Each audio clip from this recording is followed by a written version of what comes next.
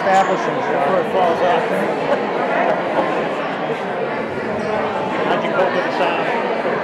Seemed like it worked out all right. I'd like to welcome everyone to our candidates debate for the at-large City Council candidates here at Beverly Cove Improvement Association. My name is James McNeil. I'm the president of this association. We were established in 1925 with a very lofty objective that goes on for a few pages, but I think the relevant bits are, and I'll quote, it's 1925 English, so bear with me. Advancing objects relating to the general interest and welfare of the Cove section of the city, furnishing information to its members and others which will broaden their knowledge of men and public measures, thereby enabling them to become influential factors in all questions of social and civic importance. See, don't you wish you were born in 1910 and you could write like that? So basically, I think it's our job is to promote civic discourse and help people make more informed decisions about their elected leaders and policies that affect us in the city. That's in 2017 English. So without any further ado, no, I forgot to make a plug, sorry. This association is run by members. It comprises members. For a nominal fee, you can be a member. And this lovely building is the venue where we hold a lot of events like this one, some for members, some for the community at large. On the 10th of November, we have a community campfire. It's going to happen outside on our property over there in the corner. Just a campfire, come, hang out, and bring the kids and have a good time. On the 1st of December, we're going to do a caroling event. That will also have a bonfire, and Ray Novak, who some people may know, is going to provide the music, and folks are going to sing along. This is the second year we've done that. So those are just a few events that are upcoming. I wanted to make sure you knew about them. Follow us on Facebook to find out more. Now, I'm going to talk a little bit about the debate format. The candidates, who are 6 to my left here, are already apprised of what we're about to do. I've sent them the format in advance, but not the questions.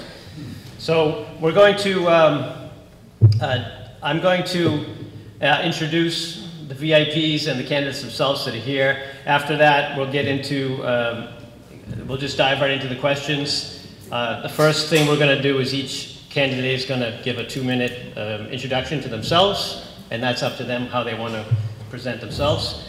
And then following that, it'll be questions that the Cove Association prepared in advance. I will pose some of those questions. Each of the 6 will get 1 minute to answer.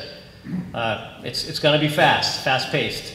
And after I've asked a few of my questions, I'm going to refer to a few of the questions that were left in our box in the back by concerned citizens. We got a lot of them, but thank you. We're not going to ask them all, so please don't be offended if we don't pick yours. Time is of the essence. We have timekeepers, Walter and Lois, sitting in the front. I'll introduce them to the 6 candidates. These are your best friends tonight. And yeah, we have to be rather brutal about the timekeeping because we just don't have a lot of time. And, so yeah, so Lois and Walter will give you the warnings, 15-second warning or the 30-second warning, what have you. Okay, just lastly to say, just a caveat that like all of you, I have another job during the day. I'm not a professional moderator. I've never moderated a debate like this. So if you think I should do something differently, or if I forgot or omitted something, just yell out, raise your hand, tell me, set me straight. I won't take offense. So far, so good? Doing awesome. Okay. So let me start by welcoming Mayor Cahill, who's in the audience somewhere. Most of you know him, I tried to convince him to say a few words, but he wants to reserve the time for the candidates who are in the competitive races. So we appreciate that, and we appreciate you coming. I think I would like to introduce two other of our elected officials who are not going to be debating, but they are our ward. Sorry, we'll start with John. John is our city school committee member, or not? You want to just say hello? Or just, a lot of people may not know you. Sure. Thank you very much for having us here tonight and giving us as candidates the opportunity to get one more message out to the public so close to Election Day, so we really appreciate it. The other day I was at a Halloween party at the Hastings House and had the chance to hear Nancy Frady's talk before the costume contest, which I'm a little bitter about that Matt's daughter conveniently won the group one, but her makeup was pretty good, Liz, so I'll give you credit for that. But anyway, one of the things that Nancy said, which she talked about what makes Beverly great, is a sense of community. I think we see that here today. And you don't have to raise your hands, even though I'm a teacher, but if this is the first campaign you've ever volunteered on or ran, or the first time you hear a candidate night, I think it's really important to take that passion and commitment and keep going forward with it. Decisions get made by people who show up, which is from one of my favorite TV shows, The West Wing, which is basically like chicken soup for the liberal soul.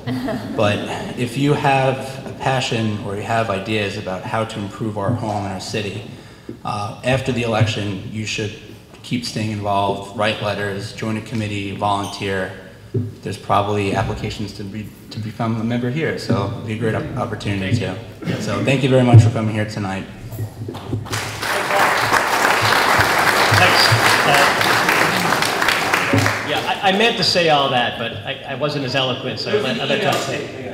Well, that's great. Thank you very much. Thanks for showing up. Yeah.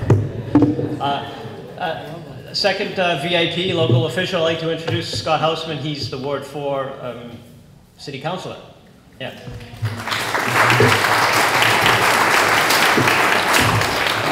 Good evening to those of you who don't know me. I'm Scott. First, I want to thank the association and James for putting together this event. It's really the first one we've had like this in the city, where the candidates will, in front of an audience, be asked questions back and forth. So it's very important, and I want to second what John said about civic engagement. Democracy doesn't happen by itself. We all have to show up. We all have to participate.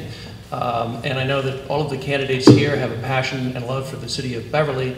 That's why they're here. And I hope that as time goes on, you will continue to not simply leave city government to the folks who are elected, who have the privilege of serving you, but also remain engaged throughout the year, because we have a lot of important issues before the city.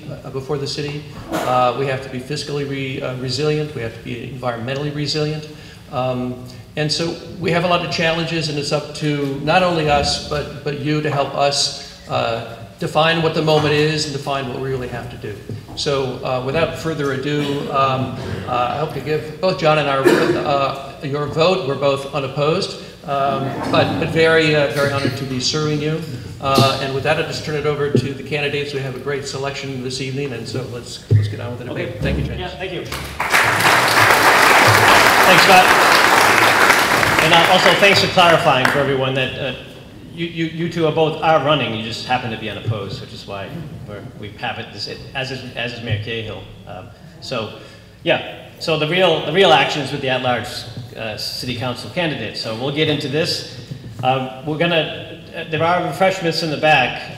It's much easier for us to not pack those away or take them home. So please don't be shy. It's there. I was going to say it's free. It's not free. Somebody paid for it, but it's free to you. So please help yourself. So I think, just to check in about time, I don't want to go past 9, preferably. If things are really exciting and we just can't stop. I mean, we may go a little bit over 9, but yeah, I am aware that if it goes on too long, it gets a bit difficult on a school night like this. So we're going to be going through it quickly. Remember the Republican debates, the 2016 for president. They had 10 on the stage, and they managed. So, I guess they managed. I don't know how much of a debate it was. So, let's, I think what I'd like to do is, I'm just going to quickly introduce each of the candidates, but after they're going to introduce themselves in more in depth. So, I'm not going to say too much. You may not be able to see their name tags. What I will do when you introduce yourselves, folks, is why don't you stand up so everyone can see you clearly and give your your 2-minute intro to yourself, holding the mic that's behind you. I'll hand it to you, don't worry. But I think during the debate itself, when we're talking about issues, I think probably staying seated is easier, just because of timing. Now, Brian Dapis is our first candidate to my left. He's a Dartmouth Street resident, longtime Beverly resident.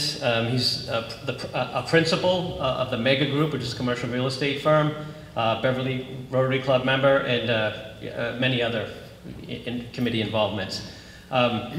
Michael Flaherty, longtime Beverly resident as well. I'm sorry. That's my problem. There were so many there's so many kids in that family, I can't keep it straight. I'm from the same tribe, so I can make jokes about Irish people.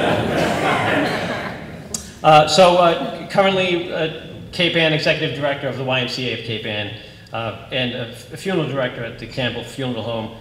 6 terms, Councilor-At-Large, also City Council President.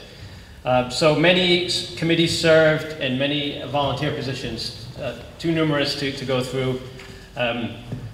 Next, you know what, to make this a little more streamlined, I should just say all 6 of these candidates are Beverly residents, clearly, long-term Beverly residents, parents, even grandparents. I know they look young, but there are grandparents here. Won't point out who. So, kids in Beverly Public Schools, and just impressive people with long resumes. Just to say, we're really fortunate to have such a great selection. And so just leave it at that. And also, I think their personal lives exemplify their commitment to not only public service, but using the public services and being part of the public life of the city. So that goes to all 6. So for Julie, Julie Flowers is one of the ministers at the First Baptist Church in Beverly. She's a resident of Monroe Street, born and raised here in Beverly, member of the Rotary Club, Hannah School PTO, and many other involvement. Paul Guanci is our current City Council President. He's a resident of Cross Lane. Elected first in 1999, he served 4 terms, 3 as president, and then later in 2010 he came back for 3 more terms as city council, and he's currently the president. He owns Super Sub downtown and Casual Catering. A familiar face around town, and so yeah. Moving along, Esther Goto. How'd I do? Yeah. She gave me a tutorial earlier. Esther has lived in Beverly as long as I have. Since 2001 is when I moved to Beverly, and that's when she moved to Beverly with her daughter from her native Kenya. She is a registered nurse, public health and housing advocate, member of the Beverly Human Rights Committee, and she's currently a doctoral student for public health. Matt St. Hilaire is a resident of West Street, incumbent as well, 2-term city councilor at large. Also grew up in Beverly. He currently works for Governor Charlie Baker in the governor's office. Yeah, members, many committees, and he can tell you more about that. Like I said, the resumes are long and thick, and I almost feel embarrassed and ashamed to read them, but you know, I'm just a mere mortal. I don't know how you guys do it, but anyway, we're glad you do. So why don't we just go through one by one, and we'll give you 2 minutes. Please don't be offended when you see the 30-second sign. It's all in the interest of the public common good. Go ahead, Brian. All right. Yeah. Can we all hear? Good evening, folks. Thank you very much for coming. My name is Brian DePeace. I'm 46 years old. I live on Dartmouth Street with my wife, Jennifer, and our 2 young boys. Christopher is 6 years old, goes to the North Beverly Elementary School. My son, Nicky, is 4 years old. He attends the Integrated Intensive Preschool Program, sponsored by the Beverly Public Schools. I am a 1997 graduate of Northeastern University. I have an accounting degree. As said earlier, I'm a member of the Beverly Rotary Club. I'm also a Board of Directors member at the Beverly Children's Learning Center. It's a preschool and after-school program for children under the age of 13 here in Beverly. I am the principal of the Mega Group. It's a commercial real estate firm that does business from Portland, Maine to South Boston. I specialize in the IRS Code 1031 tax-deferred exchanges.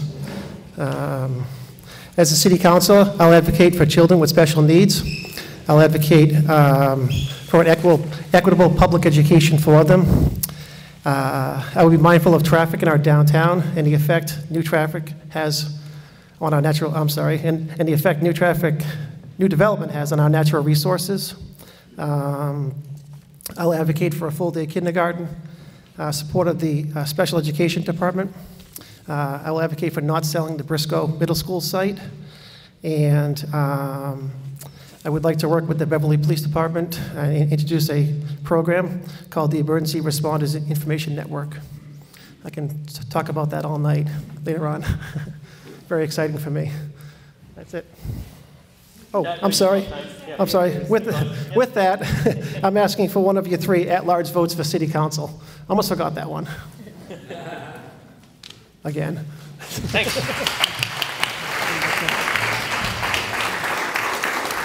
So, Tim, if I may interject briefly, I forgot to remind folks, during the debate itself, let's hold the applause until after. But I think at this stage, it's fine to applaud after each introduction. But go ahead, please. Thank you, James, and thanks for having us tonight. My name is Tim Flaherty. I'm a lifelong resident of Beverly, as James said. I'm married to Ann Flaherty, who's a Beverly High School teacher. She's actually at open house tonight, but she's been doing that for over 25 years. I've been married to her for about 24 years. We have 4 children that all attended Beverly's public schools, North Beverly, Briscoe, and Beverly High School. I myself went to St. John's Elementary School here in Beverly, and I'm a graduate of Beverly High School class of 1985. I went to Northeastern University, studied political science. Then I went on to receive a degree in funeral science from Fine College. Presently, I am the KPN Executive Director. I oversee a budget of about $4 million and about 150 employees. I have been involved in many activities throughout the city and the City Council, but things that I've done, the community involvement. I've been the McPherson Youth Center Director. I've been elected member of the Beverly Charter Commission. I've been a youth coach. I've been the Beverly Homecoming Chairman for several years. I understand the commitment and the hard work it takes to be a city councilor. I did it for 12 years and two terms as council president. I want to do it in a deliberate but respectful way, the way I've always done things in Beverly. I take great pride in what I do, great pride in my family. To me, this is serious business, and I understand what it takes the next 2 years to make a better Beverly. Thank you.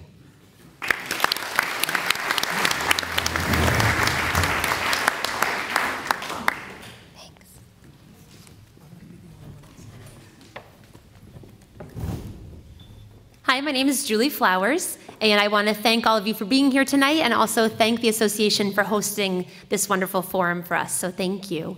I am one of 3 ministers at First Baptist Church in Beverly. That's my professional work. That is the brick church with the tall white steeple down on Cabot Street, if you're not sure which one that is. I grew up in Beverly in the house that my parents still live in on Lyman Street, which is one of the sort of crisscrossing one-way streets that go back and forth by the high school. And I went to McKay Elementary School during that time. My younger sister Emily and I would walk to McKay School. That's the one that's by the golf and tennis club, although it's no longer a functional school in the city. Then we attended Memorial Middle School, which is on the site where the new middle school is set to open in the fall. And I graduated from Beverly High School in 1997. Tim's wife, Ann, was actually the athletic trainer. When I was there, I played soccer and ran track. And my senior year, spring track, I was the captain, but did not get to run because of shin splints. But Ann dutifully would tape my legs every single time there was a meet on the off chance that I was going to go run. I am also a single mom to a 6-year-old boy named Emmett. He is a first grader at Hannah Elementary School. And the last forum that we had, I forgot to introduce him during the introduction, so I want to make sure to get that in right up front, because it's a very important part of my life. As you heard, I'm a member of the Hannah School PTO, an active member of the Beverly Rotary Club. I'm on the Harblight Nursery School Board of Directors as well, which is a longtime Beverly nursery school here in the community that's affordable and accessible. I am really excited to have this opportunity to run for City Councilor at Large. to take some of the community building work and your voices that I've gotten to hear in 10 years professionally working in the community and building volunteer relationships and be able to elevate those to the city level. So I would be honored to be considered for one of your 3 votes on November 7th. Thank you so much.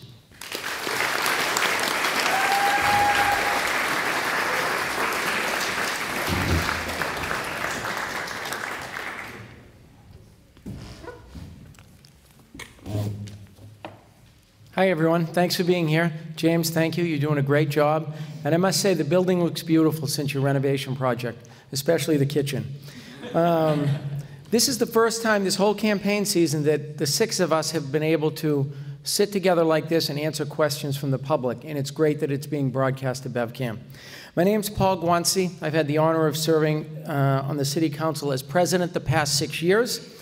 This is my second tenure on the City Council, as James mentioned. Previously, I served from 2000 to 2007 and stepped down after 3 years as president to spend time with my young family. I had just had my 3rd child, and to attend to business concerns. I live in the Cove neighborhood with my wife, Kristen, and 3 children. Anna, she's 22. She's a nurse at Beverly Hospital. My son Noah is 12. He's at Briscoe. And my daughter Julia is 10, and she's still at the Cove. After graduating from St. Anselm College in 1986, I know, how do I look that old? Or how am I that old? I began my professional career, for better or worse, running my family's business, Super Sub Casual Catering, which was founded in 1970. It's been a busy 2 years on the council. My colleagues and I have been involved in the middle school building project, zoning changes, monitoring road work. We promise it'll be done next year. Tending to the financial well-being of the city, and of course, delivering top-notch constituent services. The City of Beverly has been well-served the past 2 decades by having a city council that works respectfully and cooperatively with the mayor's office. I've been honored to be part of that working relationship through 3 different mayors. And in the past, have received endorsements from the Salem Evening News that praised our teamwork spirit here in Beverly. Thank you.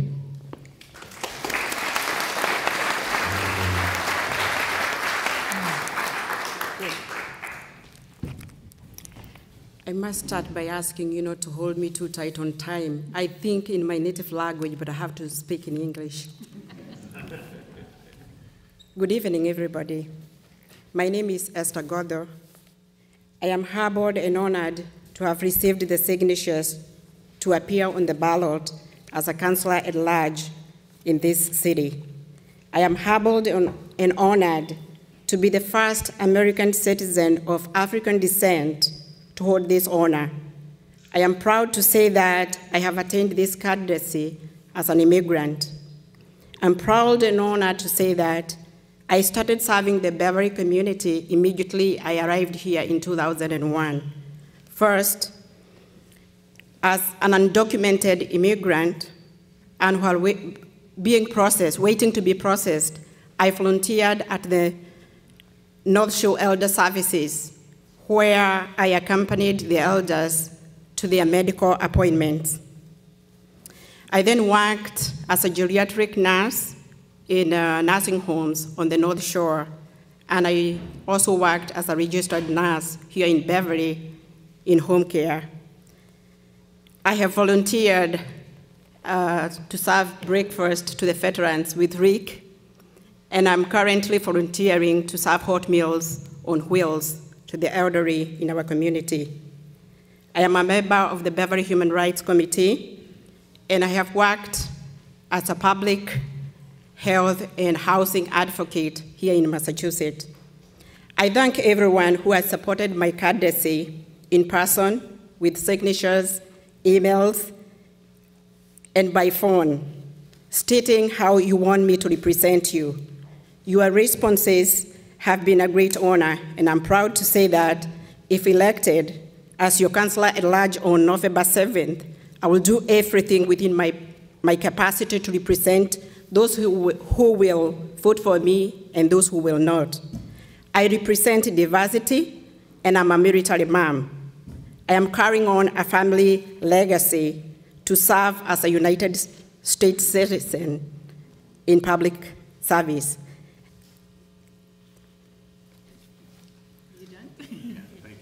Okay, thank you. I have.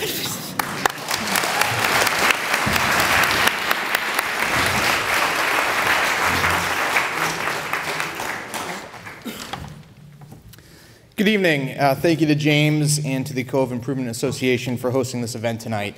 My name is Matt St. Hilaire, and I'm one of your incumbent city councilors at large, and I'm currently running for a third term. I grew up in Beverly, attended Beverly Public Schools, and graduated from Beverly High School in the class of '95. My wife, Elizabeth, is also from Beverly. She graduated 2 years behind me. And together, we've been married for the last 12 years. We've got 3 young kids, our daughter Emma, who is 10, our daughter Charlotte, who is 9, and our son Bowden, who is 5. After high school, I graduated from Villanova University with a degree in political science, and I've spent the majority of my career working in government and in the political arena. For the last 3 years, I've had the privilege of serving Governor Charlie Baker in the governor's office at the State House. I'm honored to have Governor Baker's endorsement in this race. He's been a great example of how effective government can be when folks are willing to work together, and I've tried hard to follow his lead here at the local level. Over the last 4 years, I've really enjoyed working with Mayor Cahill, my colleagues on the City Council, and I'm very proud of what we've accomplished so far.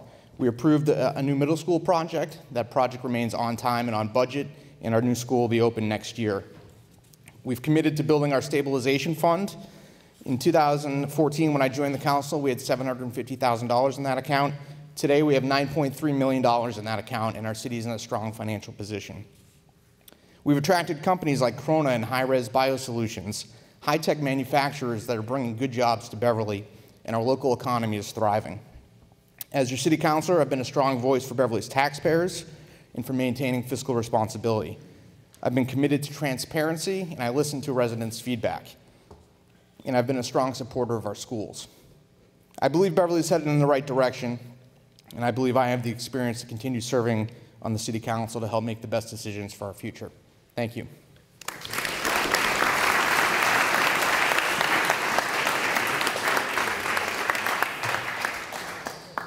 Yeah, let's do that.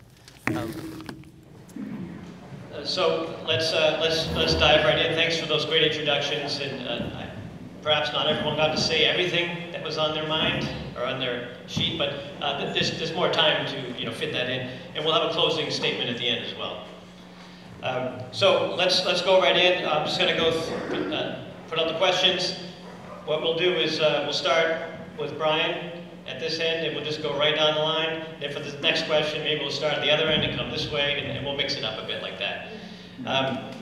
If you forgot the question by the time it gets to you, I'll repeat it, don't worry. If people start to stray off into other domains, I probably will repeat the question again, just to bring us back in, to keep us focused. So, we have pre-prepared questions, and we have questions from the audience who came tonight. I see there is some convergence here, so I think the first question is going to be a combo of what I was thinking of posing, and also with the questions we got from the audience. 3 or 4 of them start with all the new buildings on Rantoul Street, ... Okay, so let's focus on the question of Beverly has seen substantial growth and development in the past 5 years or so, in particular those downtown projects that are on people's minds. Where is this development leading us? And what is your vision for Beverly's growth for the next 10 years? And specifically, if the tax base is expanding, then why do taxes keep going up? So there's a lot in there. You can take it where you want. We'll go one minute at a time. Go for it. Okay. Specific to the downtown, right? Not Folly Hill or anywhere else? You can okay. go Beverly downtown. Here we go. I think what the city is doing downtown has been very positive. The mayor's office and City Hall has been converting a lot of underperforming, underpaying properties, tax-wise that is, and developing them into much better taxpayers. One of the concerns I have is the amount of traffic that we'll see when all of these developments are done, and the effect that all of this new development will have on our natural resources. I know that the city is trying to do something over on River Street on the waterfront. I think it's a great idea, longer term for Beverly and for the growth of our community, but The people I've spoke to downtown and in Ward 1 and in Ward 2 don't want to see anything like that happen right now.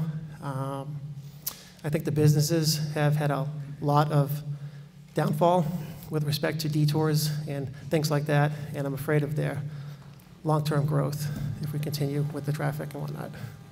Thanks, Tim. Yep. I won't ask you to repeat the question, but it's a lot to get in within 1 minute.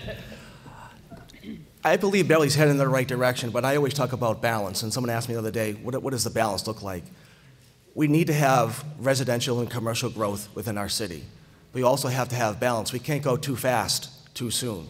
And I know, like the downtown development, people are really concerned on Rantoul Street because it affects our traffic, our water, our infrastructure, our police, our fire. So we have to look at that. And I know the city has, but the idea is, what do you want this city to look like in 20 years? To me, you have to worry about the character of the city.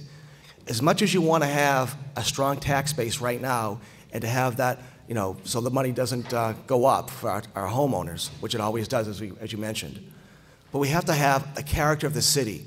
We have to have green space. I understand the tax base that it creates, but you also have to have the character and the green space downtown. You don't want a concrete jungle downtown, because as soon as you start building those buildings, you're going to be stuck with those buildings for the next 100 years.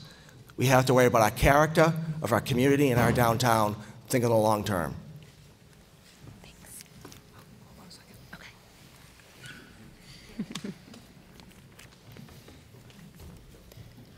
So I would agree that there is a need for thoughtful balance as we continue to think about development in our city. I believe that all cities need some level of new growth to bring in needed funds that help us to be able to finance the things that we need, things like a new police station or better services, or to be able to put more money towards our schools. And we don't want all of that to come from our taxpayers. So there's a need to find this important and careful balance. I think that we talk about development, and I know a lot of people have said, but how much is too much and when does it stop? And so one of the places that I've thought about, because Rantoul Street is currently under development, it's happening, but sort of the next area for us to think about is the Bass River area. And when the rezoning for the Bass River comes before the City Council, I would love to be a part of the conversation, to be able to think, to pause and to think holistically about how we would like that kind of space to look, where the open space would be left, and how we can do some resiliency planning for those waterfront areas to ensure that any development that we do is smart and ready for the storms and the rising sea levels that we know are coming. So I would love to be thoughtful in that area with colleagues. Thank you.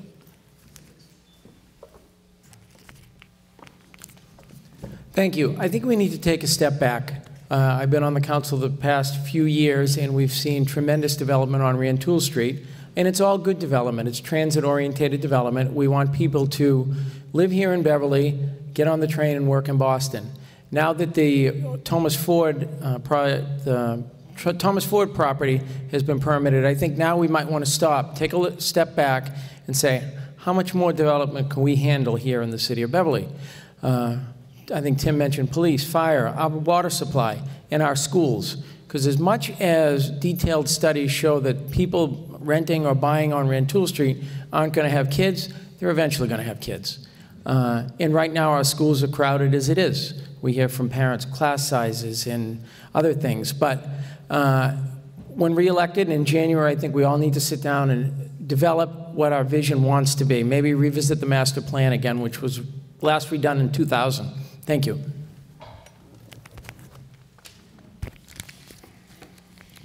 What I like about the growth, like Paul, is that it is transit-oriented development. That means that families here in Beverly will not need to be buying vehicles or to be using a lot of fuel. So they will have more money in their pockets, which they can spend for other things, and which they can spend in our city, which means our city will get more revenue. I also like it because it is, when we build more units, it's going to ease the demand for units, and it is probably going to relax rental prices. I expect that once that development comes up, there's going to be growth of other businesses that are going to reflect the renters, things like yoga, gyms, restaurants, and things like that. And so the city is going to have an image of walkabilities, and we are going to use the walkways and the bicycle lanes, which from my own perspective is a good thing, because when people walk, they will remain healthy, we will avoid obesity and heart disease. Thank you.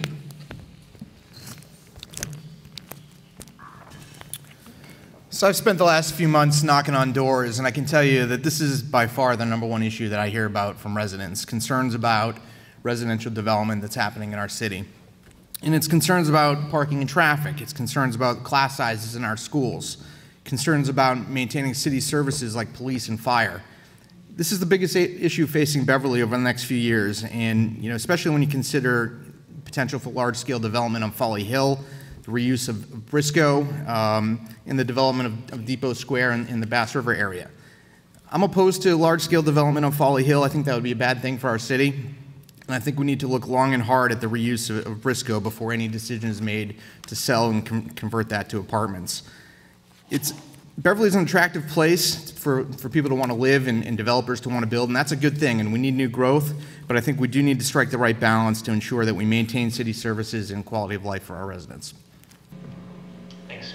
Why don't you keep the mic down there, Matt? So, great. I think we did great on that first round, folks. Thanks so much. So let's just keep moving right along. I'm going to shift gears a little bit here. In March 2016, Governor Baker signed legislation that declared that Massachusetts has an opioid epidemic. And I understand that it is now being declared a national public health emergency by our president. We have seen the effects here in Beverly. What is your strategy for tackling this crisis and related substance abuse issues in Beverly? We'll start with Matt, come this way. Thank you. So the opioid crisis is definitely a national epidemic that's touched us all. It's a complicated issue and requires a long-term strategy at all levels of government. As you mentioned, this has been a priority of Governor Baker's and the governor's office. In 2016, that legislation that he signed significantly reduced overprescribing of prescription drugs. Over the last few years, we have seen a drop, finally. We're a long way from a solution, but it is a positive sign. Every month, Police Chief John Littlesher sends the City Council a report, a monthly police report, and we see firsthand all the overdoses that are happening in our city, all the heroin-related arrests that are happening.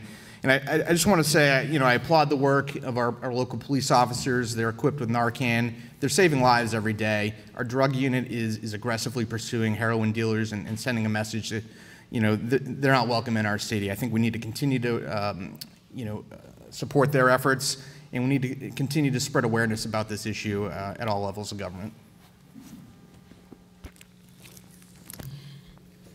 I am going to choose to see the glass as half full as far as opioid is concerned. Since we have legalized marijuana, I expect that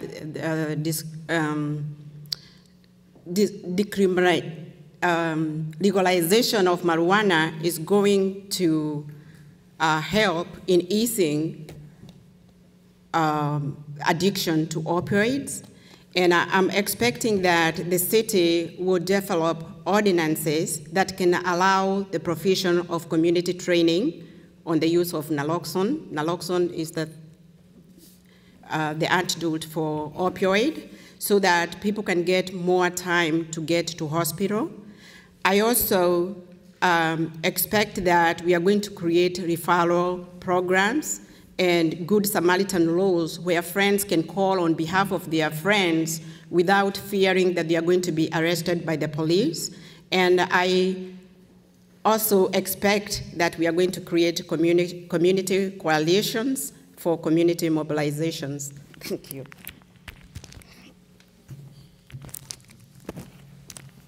I think it's real simple. We need harsher penalties for those that sell and distribute drugs to, especially our young people here in the community. I hate to disagree with a candidate about the legalization of marijuana. I've seen it firsthand. That's what kids start with when they're 15 or 16 years old. And I know Chief Lalashur and his force know that once that wears off, the kids nowadays, they're adding to that, adding different chemicals to make that marijuana even stronger. and that leads to more of an addiction. I mean, I told this story at the UU Church. I had an employee, I've been taking care of him since he was 15. Some days he's good, some days he's bad. He was on a really good streak, got a little down in the dumps, and next thing you know, he's on the front page of the Salem Evening News. He had a bad day and he OD'd and it needed Narcan to bring him back. Harsher penalties and for all involved.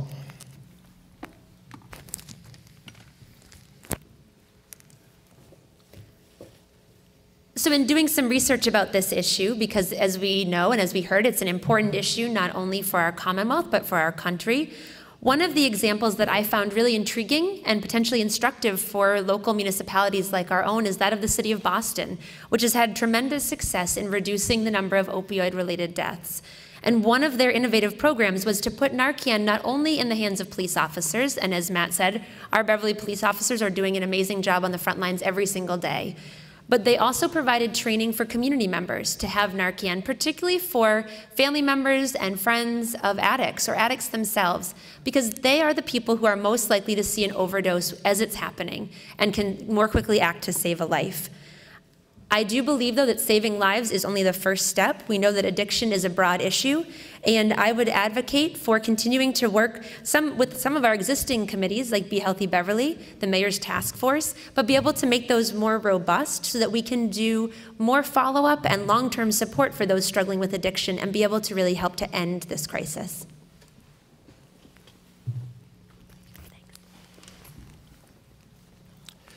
This is a serious concern that affects everybody. I work for the YMCA, as I told you earlier.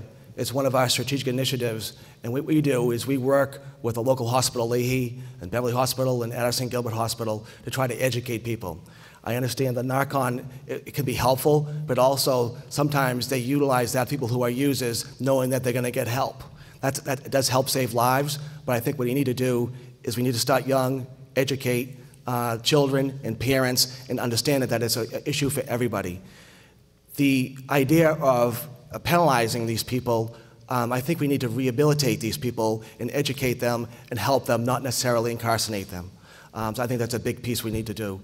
And also working with the Mayor's Task Force is an important step, but we all need to work together, not alone as a city agency, but also with our other nonprofits, with our hospitals, and our community, and the people at large.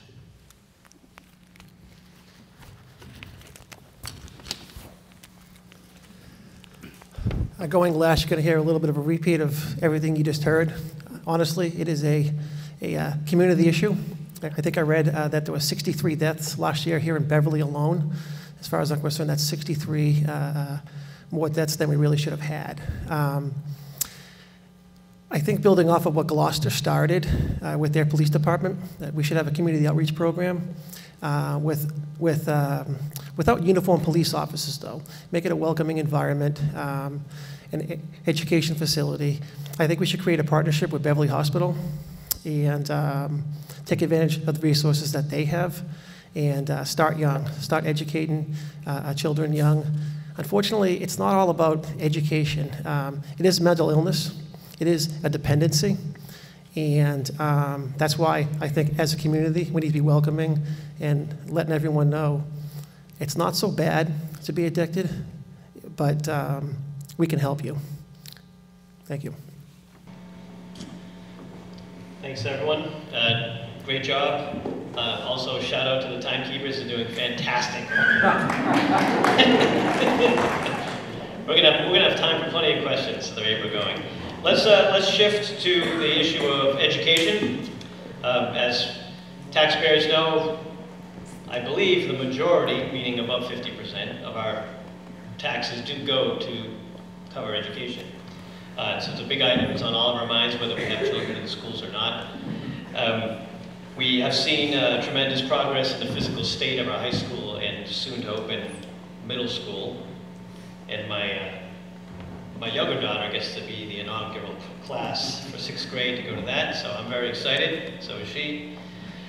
What I want to ask you about is, now we've sorted out the physical situation, what about what is happening in the classroom? Will we see improvements in academic achievement?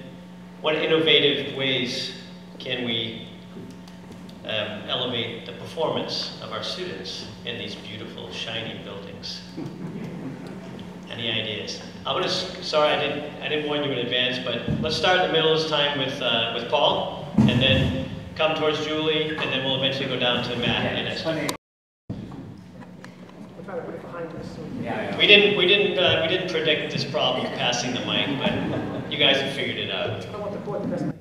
All right, Jim, one more time on the second half of the question. I wasn't ready.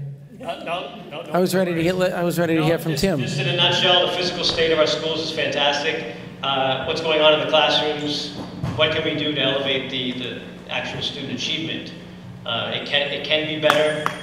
We all know, but how? It's not easy. I think our teachers and our administrators are doing a great job in all of our schools. I think out of the 5 elementary schools, we have 4 level 1s and 1 level 2, so the kids are succeeding. We had a problem with class sizes a couple of years ago. The city council and the mayor listened to concerned parents, and more money was advocated to solve that problem. What we're going to do this year is, every year we have I hope to do this if I'm still here in January, we have an annual meeting with the Beverly School Committee and the Beverly City Council. It's usually in March, and it's usually March, April, or May, and it's a dog and pony show after the budgets are already done. We're going to try and get together in January to set the school budget priorities and to see how the council can assist in that before it's far along in the process. Thank you. Yeah, come this way. This way. Yep. So I would definitely affirm and would love to be a part of the idea of getting the city council, the school committee, the administration together early in the process and to be able to think creatively about what the needs of our schools are. I do just want to lift up and celebrate some of the great things that I think are happening in our schools right now, and I think we're continuing on this trajectory. Right now, Beverly High School is offering classes that are much more diverse than ever before. Classes like engineering, environmental engineering, robotics, offering a senior internship program, the REACH program.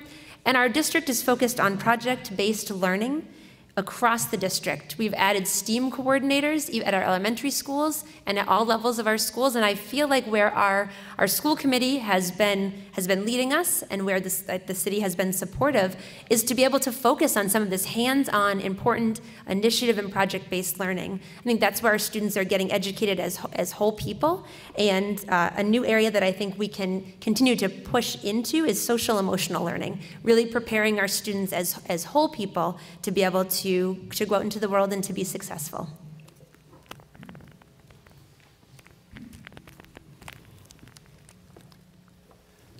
I do agree we need to start a lot sooner in the process. I think by charter we have to have the meeting with the school committee and the city council. There probably needs to be more collaboration and communication with the school committee. Obviously, it's a school committee is the overseer of the schools, but we need to be there to be supportive of that. They talk about the $4,000 price tag for kindergarten. That discussion happened during the budget season. That needs to happen in January, even to December, because you have much better discussions and you can deliberate in a respectful way. When it gets down to crunch time, it's very difficult to have those discussions, not only with kindergarten, but the other idea is the curriculum. You know, the teachers are always looking at curriculum. And I think it's important to educate not only our students, but also our teachers as well to try to make a better school system. The facilities are great, but the idea of trying to get to the elementary, having had 4 kids go through there, and a teacher that teaches, my wife that teaches there now, I think we really need to be creative, not only with the facilities, but also the curriculum. Tim, just let me break with the protocol for a second. Since you did bring up free kindergarten, or the cost of kindergarten, we did get a question from one of the audience. When is Beverly going to have free kindergarten help? Do you mind saying a bit about that? And then Paul and Julie, if you want to add your opinion on that too, and then subsequently anyone who wants to mention the kindergarten question is welcome too. Absolutely. It costs us about $600,000 to operate full-day kindergarten. The state education board tells us that cities and towns should not be charging for kindergarten. We're not going to get there. We can't make false promises, but we need to get there at some point, especially, stop moving this year. Maybe we bring it down. But there's also, with it costing $600,000, where is that money going to come from? You need to be creative on the school side and the city side to cut some, it has to come from someplace else. So it's not an easy decision, not that something's going to happen overnight, but one that we have to entertain, because the achievement gap is an important piece of we need to take a look at. You have children not going to full-day kindergarten that really need it the most. Thanks. Julia, Paul, do you want to add something? And subsequent candidates, we'll give you an extra 30 seconds, don't worry, since we added this sub-question. So the question of the kindergarten fee has been something that I've been talking with residents about since I pulled papers to run. It's a really high priority for me to be able to get us as a city to a place where we can reduce and remove that fee. A big part of that is because we're a standalone in charging this fee. If you look at neighboring communities in our area, we're really one of the last. Beverly and Marblehead are the last in our area that are charging for kindergarten. And I agree that the achievement gap is something that we need to focus on. Getting all of our children in from their earliest public school experience days onward on equal footing, to me, is incredibly important. And I believe in Beverly we care a lot about education. We have an excellent district with excellent teachers and administrators working very hard. And yet, if you look at us from the outside, charging $4,000 for full-day kindergarten and setting up this inequity doesn't reflect, I don't believe, accurately who we are in terms of our passion for education and our passion for equity in education. So I would advocate at a more creative planning session early on in the budget process that that's one of the topics that could be discussed with the school committee, city council, and administration together. Thanks. So we'll continue to Brian, and Brian, Matt, and Esther. Can I go? Paul, take your time. Not a problem. Go ahead. Well, I won't take my time. Take your 30 seconds. You're looking in a good mood. Oh, that's good, James. You just held up 15. Come on. Gone are the days where we can pat ourselves on the back that we offer half-day kindergarten. Everybody knows that's a parent that have sent their kids to half-day kindergarten that it's just not enough. It's not enough time for the student, and it's not enough time for the parent if they want to do something, especially stay-at-home mothers. I asked School Committee President Chris Silverstein to organize a brainstorming session with the school committee, and that happened a couple of weeks ago, where they sat in a room and they threw everything at a board, and we're going to see what sticks. And that would be the main focus of our discussion in January. It's full free-day kindergarten, and there are a number of other things: class sizes, fees for athletics, fees for band. We have to figure out what they really want, what are their priorities, and how the city council can find the funding necessary. Great. So, all right, since we're down there, okay, we'll go Esther, then Matt, then back to Brian, and take a minute and a half. And if you want to address, sorry, go ahead, Lois. Yeah. We've been giving them another minute. Yeah. Take 2 minutes. If you want to address the kindergarten question, it's up to you. It's optional. Okay. In 1997, I was fortunate enough to be seconded by the Kenyan government to UNESCO to go and research in India about how to make the Kenyan education more successful. I did get a chance to visit a particular school that was in northern India. It was a school of women. I saw something that they were doing. It seems a little bit radical, but I think it makes sense. Before the classes began, the whole school did 1 hour of physical exercise. And when they went to the classroom, they performed very well. It might sound very radical, but I think that has been proven to help children to understand their work better. Now, about the kindergarten, I think it is inappropriate for parents to pay for a core part of public education. And I think the city should find a way of helping parents to pay for the kindergarten, because if the parents were left to pay for it, some will opt to do half-day, and others will even probably decide to homeschool their children if they can afford it, and that is going to create educational disparity. So I think it's upon the city. There are so many ways, because other cities have done it, and I think we can also do it as a community.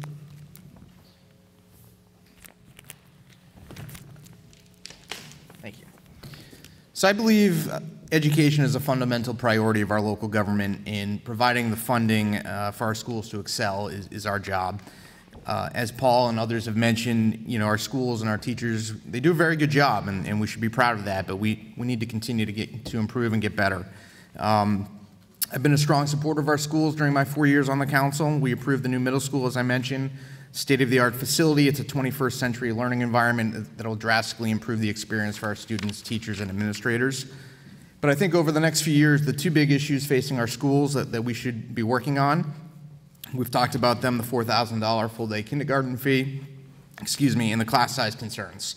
On the full-day kindergarten fee, 80% of school districts across the state offer free full-day kindergarten. Of the 20% that charge, Beverly is among the very few that charge as much as $4,000. This is an unfair burden on our young families, and we need to get rid of it. I've proposed over the last few years reducing the fee by $500 a year for 8 years. I agree it's hard to absorb a $600,000 hit in 1 year, but let's start doing it over time. If this is a priority, let's make it happen. I've been a strong advocate of it, and I will continue to be a strong advocate. On the class sizes, Beverly's student-to-teacher ratio is above the statewide average, and it's above a lot of our surrounding communities. I think this is something we need to continue to look at, and again, providing the funding that our schools need to excel. Again, budgets come down to priorities and discipline, and it means saying no to some things and choosing some things over others. And I think these two things, these are priorities, and we need to continue to look at these and find the money to do it. I've proposed cuts in the past, and I'll continue to propose cuts to help our schools.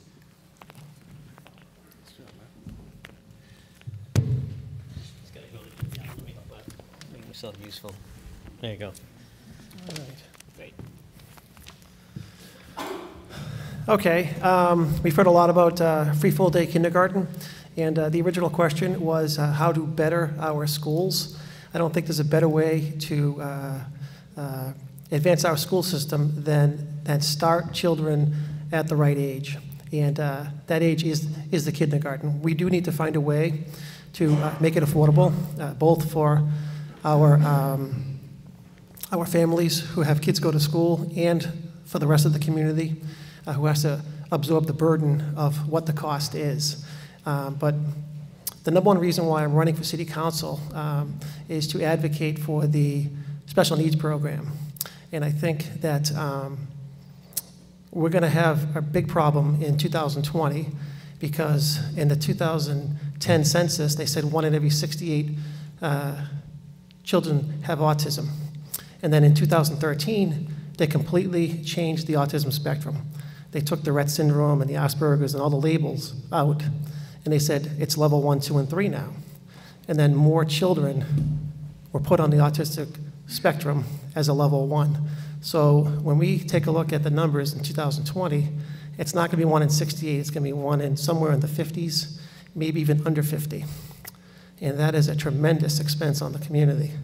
And I think what's going to happen is we're all going to look around and say, why didn't we think of this? Thank you. Thanks. So I think why don't we start down Matt's side of the table and come this way? Did we just do that? No, we started with Paul, right? So we'll just go the other direction. Yeah, this time we'll go back to Matt. So just give you a warning. So I'm just looking at the time. I think one more question for all to respond to, and then we'll give them ample time for their concluding statement, and then we should be able to wrap it up. Don't forget about the refreshments. Some good stuff back there. We put a lot of effort into laying it out nicely, so help yourself. I want to ask another question about development in Beverly. I can tell you from personal experience, I moved here because of the waterfront. My first view of Beverly was Lynch Park. That was a pretty good view. They said, we're gonna, and my wife or fiance at the time, we all said, let's live near here. Why do we have to look further, right? I didn't know about all the rest of the waterfront. Subsequently, I've learned about it. It's very intriguing. It's one of the greatest assets of Beverly. Yet it seems that the potential is never quite realized. What is your strategy for the city to develop a waterfront that can be used in a sustainable manner and that can ensure public access and enjoyment for everyone of Beverly. We'll start with Matt and come this way. Yeah. Oh, we can start, it doesn't matter, we start Esther, then Matt. Go ahead, Esther. That's a hard question for me, but when you mentioned the waterfront project, what comes to my mind is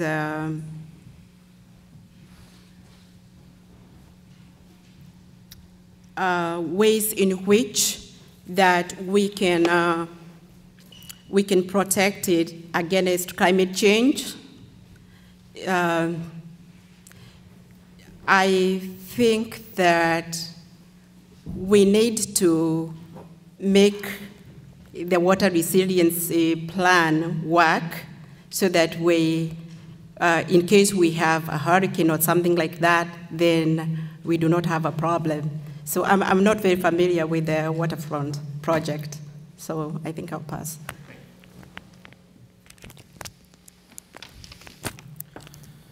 So when I think of the waterfront, I think of the McDonald's building, which has been vacant since I was a little kid. And I think most people I talk to would love to see a restaurant there. A place where, National Historical Site now. yeah, right. A place where you can go and get a drink on the waterfront like many of our surrounding maritime communities. The big obstacle there was the designated port area, which was a designation the state placed on that whole area back in 1978. When I first joined the council, Mayor Cahill proposed a review of the designated port area to remove it, and we were very supportive as a council in seeing that designation removed. So the state actually came in, did a review, and determined that the marine industrial uses that they were concerned about preserving haven't existed for a long time and aren't going to come back. So we were able to get that DPA removed. That has been the first obstacle in sort of developing the waterfront. Secondly, we took a look at zoning on the waterfront and working with the administration, we rezoned the waterfront area and created a Beverly Harbor zoning district. There's one owner who owns a majority of that area, but I'm confident at the right time that he'll seek to redevelop. As far as McDonald's building goes, we're getting close. We're working with the state. It's a complicated issue due to a grant that the city used to purchase that from the Department of Environmental Protection. But we are very hopeful that something will be built there soon, and it's definitely a priority.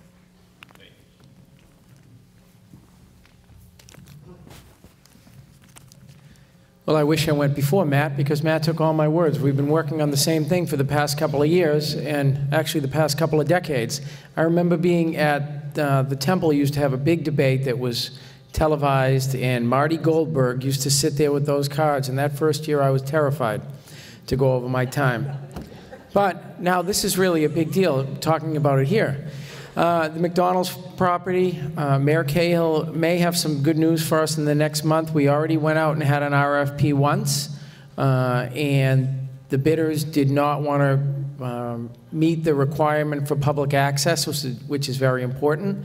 We can't sell the property because then we would have to pay back the grant that we used to buy the property.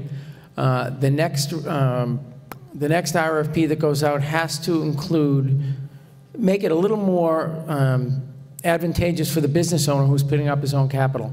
They have to be able to make some money, and I think that's been the problem in the past. And that's just the start. And then we move on to the Bass River rezoning project that we should hear about sometime in 2018.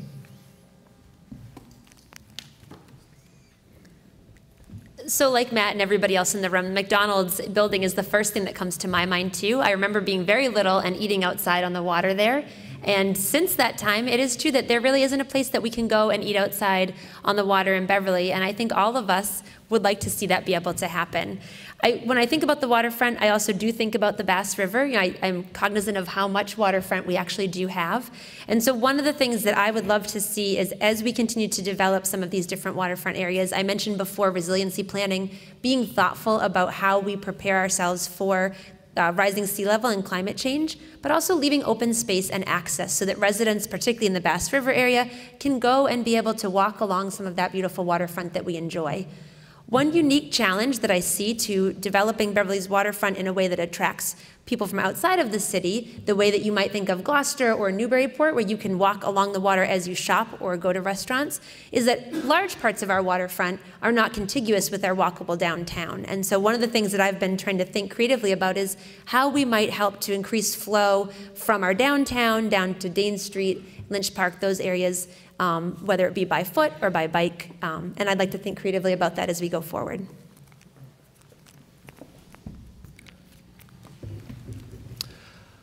I applaud the mayor for lifting the DPA. Actually, it was the city that kind of did that in late 1970s. They kind of did it to ourselves. To do the right thing, but things have changed, and I applaud the mayor for moving forward on working with the state to do that. We all talk about McDonald's, but do you know that Beverly actually has 13 miles of coastline? Most of that is residential. You can't compare it to necessarily Gloucester, which a lot of that, it's a bigger area and has much more area to develop their downtown waterfront. We don't have a big area. Some of the areas we do have are the Bass River. In 2001, it's going to be 2018 like Paul said, in 2001, the master plan was a big process. It recommended then to rezone the Bass River. It is now 2018, and we've done nothing with that. It's an important resource, something we need to do, something, not do it today. We also need to dredge the Bass River. That's a big piece of it, so you can have recreational boating there as well. Sorry.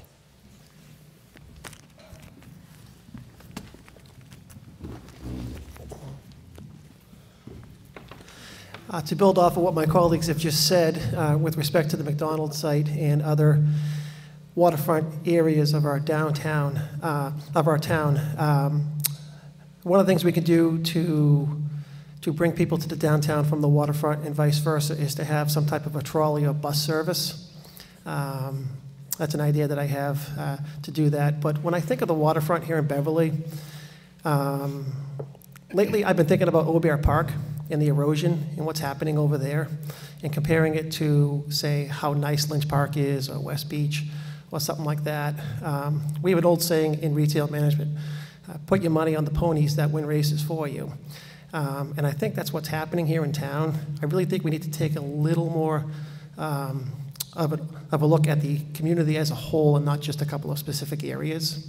We really do need to consider what's happening in that area of Rylside and respect the environment and what's happening to the shoreline. Thank you. Great, thanks to all candidates and to the timekeepers. Timekeepers did a great job. You're a little bit too friendly. You were laughing too much at Paul Guanci when he said he wasn't afraid of you. That's good. Lost the point. So just to say that this has been very, very informative. It's surprising how much you can learn when 6 knowledgeable people present some facts and information and opinions on these matters. So this has been really great. That's it for the formal questioning part of the evening. I want to give each of the candidates one more chance to make their concluding statement. Timekeepers, you want to give them 2 minutes? They're in a good mood. Yeah, we're doing well on time, so take up to 2 minutes. Well, we collected those when we came in, so yeah. And I think just in the interest of time, I mean, I'm aiming for 9 o'clock, but afterwards, when we're kind of building and mingling, the audience, sure. I mean, the candidates are here, so approach them and ask them your questions. So. Do you want 2.5? No, I think let's stick with 2 minutes, and then that'll wrap it up around 9 o'clock, and that'll be great. So why don't we start? Well, can we go? Since the mic's here, Brian, do you mind starting? I started 4 times. You did? Started once. I'll go. Okay. We'll go Tim, and then we'll go down and come back to Brian. And Brian, you're going to close it then. I'm closing too. Okay. That's it. Then what? Tim, and then Brian. We'll go back down the end. Up to you if you want to stand, sit, take a couple minutes, make your case. Make my case. This has been a long electric season.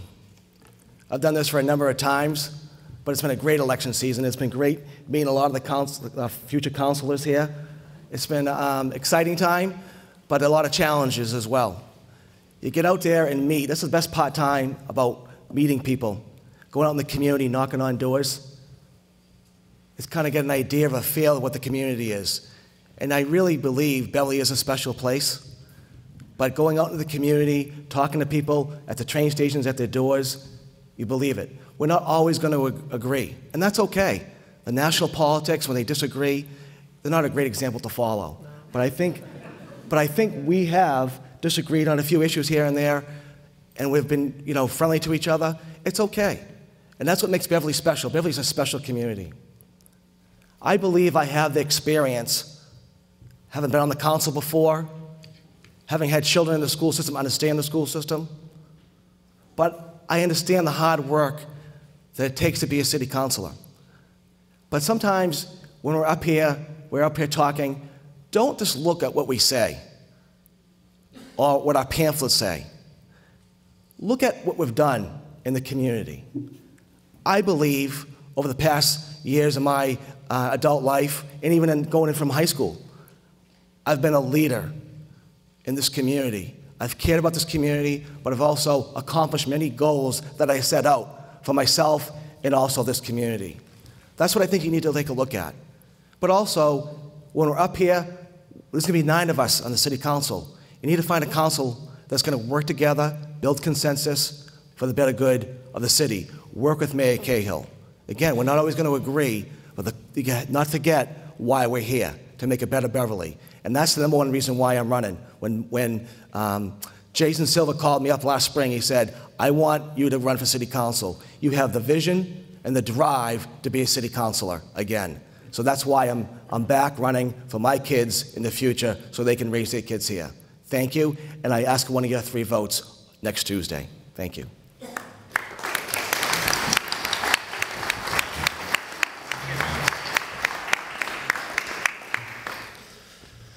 Okay.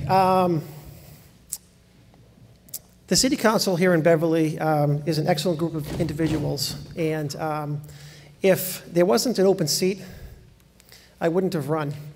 I see no reason to change a great thing. I really support Mayor Cahill and what he's done for our community. I have been here long enough to see the changes and the impact that he has put on our downtown. Every time I think of the downtown, I think of the Bell Market, the property that I sold to the Goldbergs, and nobody was looking to buy that property before Mayor Cahill became mayor. Nobody was. My experience in real estate and in development in areas like that, I think will be valuable. I have the foresight to see what's going to happen next, especially in the area of development, and there's a lot of that happening in our community. And with that, I ask for one of your 3 votes for City Council, November 7th.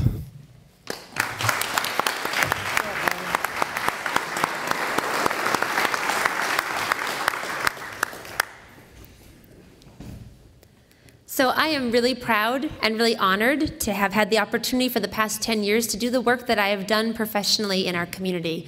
I've gotten to work with countless young people, middle schoolers and high schoolers, through my professional work at First Baptist, helping them to connect with volunteer organizations in the community and to put their heart and their soul back into this community that they love too. So we've worked with Beverly Bootstraps, Harbor Light Community Partners, Family Promise, all organizations that Beverly is so lucky to have.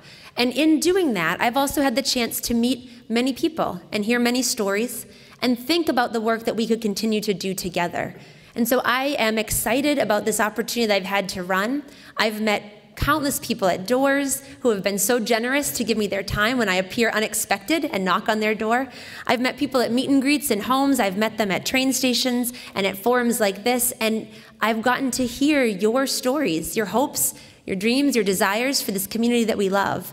I would be honored to have the opportunity to represent you at the city level and to be able to take those 10 years of professional experience and to bring it with me to the city level, to elevate your voices, your hopes, your needs for this city.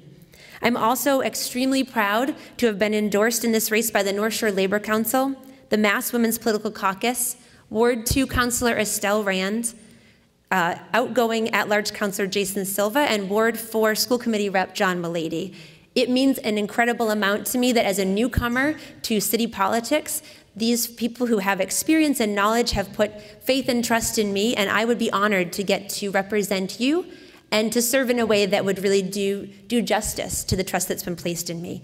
I would love to bring a fresh energy and some new ideas to the City Council to get to work with the other 8 on the council, and so if you agree, then I would be honored to have one of your 3 votes on November 7th. Thank you very much.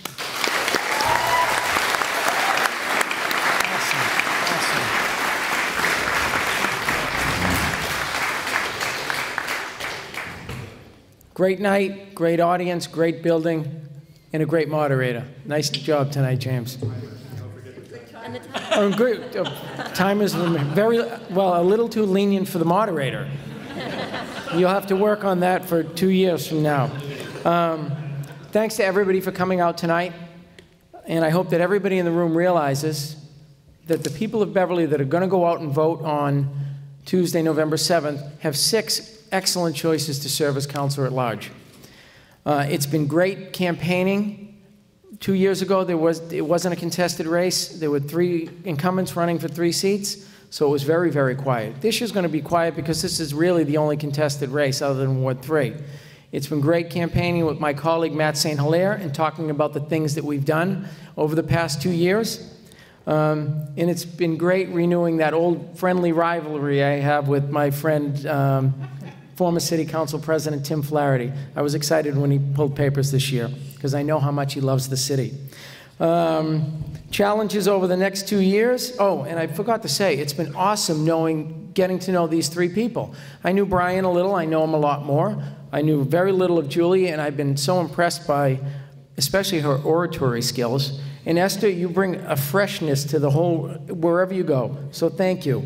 And if I were voting, well, I'm going to vote, but if I had to choose, I would have a tough time. I might leave myself off the ballot. No. Challenges over the next 2 years include finding a balance in residential development, waterfront revitalization, and setting priorities within the capital expenditure plan. We can all look forward to Rantoul Street being finished and the opening of the new middle school. I look forward to being part of the decision-making process for over the next 2 years.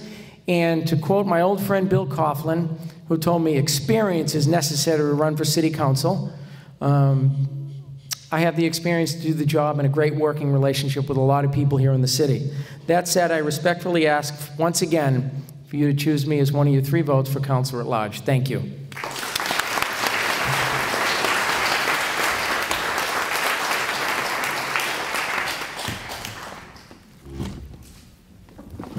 Sit down. Oh, wow, this is a mess. Julie, you up. All right, I'm up. Here we go. All right. I represent diversity, and as a military mom, I am carrying a family legacy to serve as a United States citizen in public service. I am currently completing a doctorate program specializing in health advocacy and leadership. I have completed a master's degree in emergency and disaster management. I hold a Bachelor of Science degree in nursing, and I'm a registered nurse here in Massachusetts. I also hold a bachelor's degree in business administration. All of these professional and academic qualifications will enable me to serve proudly as your Councilor-at-Large here in Beverly. My candidacy has been groundbreaking here in Beverly's political history.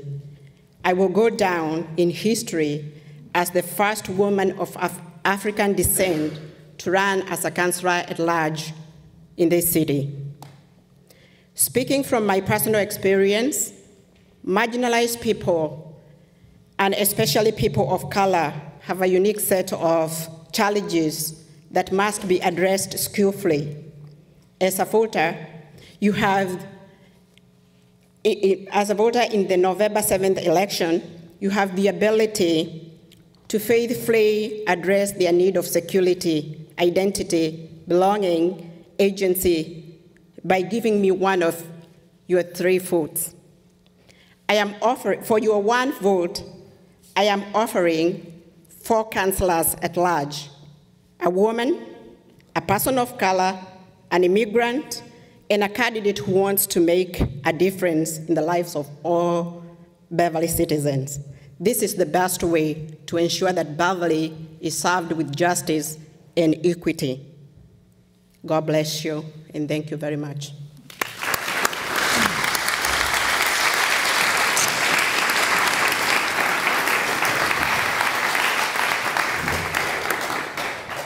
Thank you. So I'm running for re-election because I believe I have the experience to continue to help make the right decisions for Beverly so it remains a great place to live and raise a family for future generations. I got my start working for Governor Paul Cellucci as an intern on his successful campaign for governor in 1998. I went to work for him in the governor's office after I graduated. Spent the majority of the last 18 years working in state and local government and in the political arena. Working at the state level, I've developed relationships with elected officials and government leaders across Massachusetts, and I have a broad understanding of the issues that are impacting cities and towns, as well as the best practices and resources we can leverage to address these issues. I believe that's an asset to the City Council and to our city. As your City Councilor at Large, I currently serve as a chair of the Subcommittee on Legal Affairs and Ordinances, and I also currently serve as a City Council liaison to the School Committee's Subcommittee on Finance and Facilities. I have good working relationships with Mayor Cahill, my colleagues on the City Council, and the School Committee, as well as with department heads and community leaders. And I have direct experience working on the issues currently facing our city today. I'm proud of my track record over the last 4 years, and if re-elected, I will continue to work hard to represent you. I'll remain a strong voice for Beverly's taxpayers and for fiscal responsibility. I will remain committed to transparency, and I will continue to listen to your feedback. And I will continue to be a strong supporter of our schools. Beverly's future is bright, and I look forward to working hard to keep us headed in the right direction. I respectfully ask for one of your 3 votes for City Councilor at Large on Tuesday. Thank you.